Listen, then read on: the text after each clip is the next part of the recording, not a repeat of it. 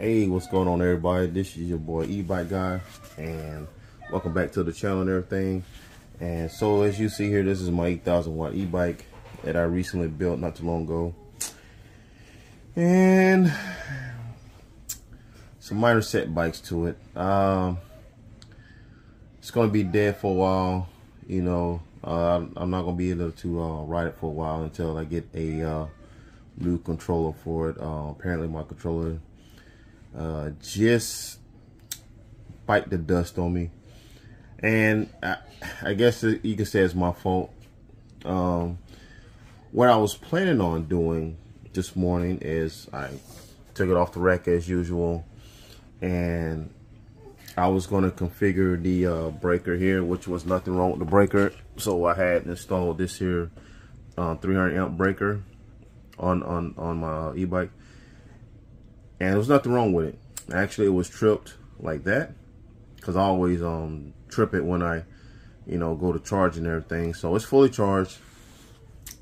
I was gonna get ready to configure it. I was gonna just take it off. So I was gonna take this off, you know, and just run it from the battery straight to the controller. That was my plan was today. Well, I should have just left it alone and kept it going. And so what happened was I was going on here, and I messed around, and I know what a positive lead was. It was located right here. I mean, it was right here. So put my screwdriver now, and I was about to turn it. And when I was going to turn it, I heard a loud pop. Boom. I was like, what the heck? So, I mean, the battery was unplugged. The breaker was tripped. Now, I know these controllers have energy stored in it.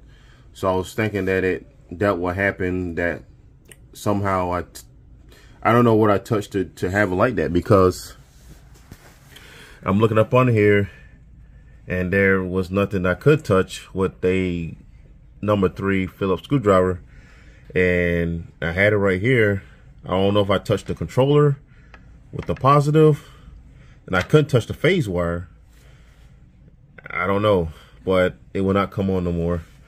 So I'm getting a 30H communication error, and the light will not come on. So no throttle, no nothing. So what I'm gonna do is I'm going to take the controller off, see what's going on. I know I'm gonna be down for a while, so what I'm gonna do is I'm gonna take this battery and put it on my son's bike. So I'm gonna get the wire from back here, and I'm going to get the screws out of the controller. I'm going to get the battery out, because that's going to go on my son's bike. And we're going to open this controller up and see what happened before, you know, I throw this controller away. But, so, let me see what's going on with it. Alright, so I got my battery off right here. I got it hooked up. Got the circuit breaker hooked up and everything. Now, with these controllers, you don't need the UKC1 display, or any display for that matter, to turn a controller on. So usually your controller would have come with one of these jumper wires, and what you do, you hook it up where the display usually hooks up at, and that right there will turn the controller on straight away. So got the bike hanging back up. It's gonna be there for a while, and yeah, let's see if the controller turns on. If it does, then maybe I can hook the Bluetooth dongle up and see if I can program it. If not, then we're gonna turn this on right quick and see what it says. So we're gonna trip that right there, and we're gonna just plug our little jumper wire into the slot where the display goes at. I heard a click, so as you can see, there is no green light. So something had blew up in the controller. So let's go ahead. We're going to take the controller out apart and see if any capacitors probably blew, or maybe a MOSFET, or maybe the there is a power module that's in here. Now I turned it on the display, so there's power going to the display, because I can turn the UKC1 display on and it turns on, but it has a 30H communication error, but the light doesn't come on. So we already know the controller doesn't work. I mean, I knew that for a fact when it popped. So when what happened? She has your GoPro. Oh. Sorry about that. My daughter had my GoPro. So back what I was saying. But I don't, like I say, I don't see, like I say, I was taking the positive wire off and I didn't see where I touched on the controller to where it'll be a pop like that. And I know I couldn't touch the phase wire. I was on this positive wire. I wasn't on the phase wire. And I don't know what just happened though. So maybe I grounded out touching this bar. I don't know. But I guess we'll see what's going on with it though. Yeah, I don't see nothing wrong with it. I took it apart and everything. I was looking for like maybe a blown capacitor or MOSFET, but nothing really stands out saying that, you know, that something blew.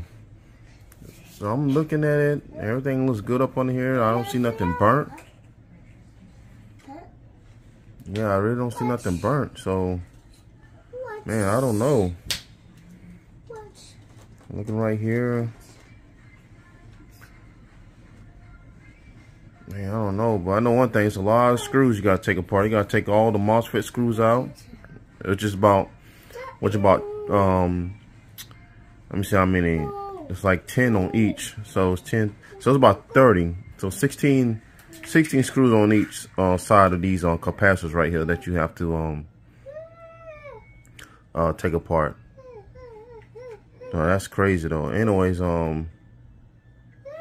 I'm wrong about the 16 screws, but anyways, I don't see nothing wrong with it. But I guess I'm gonna cut my losses and everything and put all that right there. And I'm going to install this battery on my son's bike and everything. I don't know what's going on. I mean, this controller been working for a while, and I mean, I don't know. Like, say that's just plastic. And like I said, all I was doing was taking the positive lead off, and it just popped on me. So I mean, I know I didn't touch nothing else. I mean, it's impossible because, you know, the separation little tabs right there that separate the positive from the phase wires and the negative, and I don't know. So, anyways, that's gonna be hanging out there for a while. I'm probably gonna build me another battery, get another controller for it. Might do a fardriver. I have no idea, but. So there you go. So there won't be no videos made with this particular bike in general. So if I don't upload no videos, it'll be because, you know, I'm just doing a lot of contemplating and a lot of thinking and a lot of saving up money.